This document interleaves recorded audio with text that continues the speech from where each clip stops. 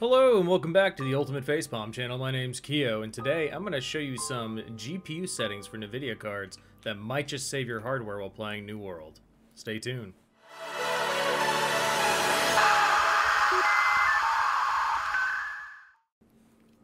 First of all, I'm going to go over the settings that will help protect your GPU, and then I'm going to explain why you should probably do this.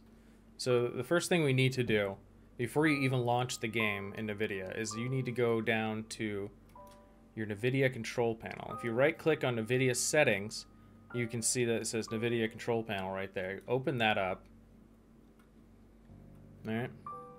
You'll see this white box here. It says manage 3D settings. You're going to click on that. Then you're going to go to program settings and you're going to hit add. And I'll explain more about this as we go along. So after you hit add, you're going to scroll down so you find New World. You're going to click on New World and you're going to hit add selected program. And then you're going to see New World in a box just like this. And the next thing you want to do is scroll down to where it says max frame rate. Go ahead and turn that to either 60 or some number below 60. This basically tells your GPU not to go over 60 frames while in game. And this is important because on the loading screen of New World, it seems to have an uncapped frame rate, and it causes a lot of stress on the GPU right as you boot. So it's good to tell it that it can't go over 60 frames. The second thing you're going to do is go down to power management mode and switch this to optimal. This will make it so it won't overload your capacitors in most cases. So here's where the problem comes in New World. New World tends to override the driver when it comes to voltage regulation. So what happens is if your card is set to 100% of its voltage and it's not rated for overclocking, it will be at 100% of its power capacity, and then it will spike up suddenly on occasion, and that spike is when the GPU could have a critical problem, like a soldering point coming apart or a capacitor overloading and like exploding. And that's where you get like the news where the Zotac card caught fire and people's screens are going black and fans are going to 100%. It's because they overloaded the GPU playing New World. But this could be prevented, and this is what I'm here to help you with. The next thing you want to do after you have set your settings in the control panel is you can close that now because you just told it like, hey, don't use too much power and don't go over 60 frames. That's good stuff. My next suggestion is get MSI Afterburner. And what you're going to do is turn down the power limit percentage down to 90%. And this will tell your GPUs, hey, I can't go over 90% of my capacity when it comes to my voltage. So when New World and its coding or whatever the hell is happening there overrides your driver and spikes up your voltage, instead of jumping up to like 110%, you'll jump up to maybe 100%, which is completely fine because that's the capacity of your GPU. So this helps protect it from those voltage surges that the game tends to do, mostly on the title screen.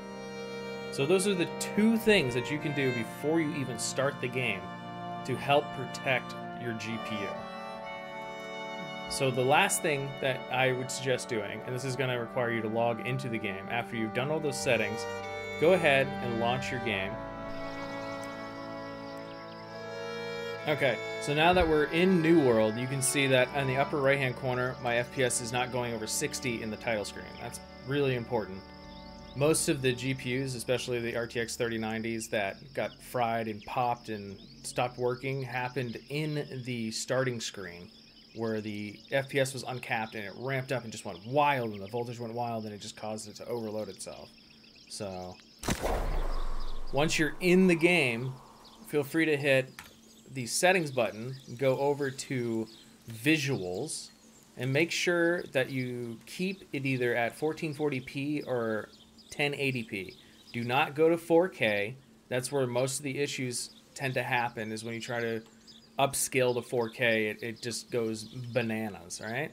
And then the other thing you need to do is, I suggest, depending on your card, I have a 2070 Super, I wouldn't go over high.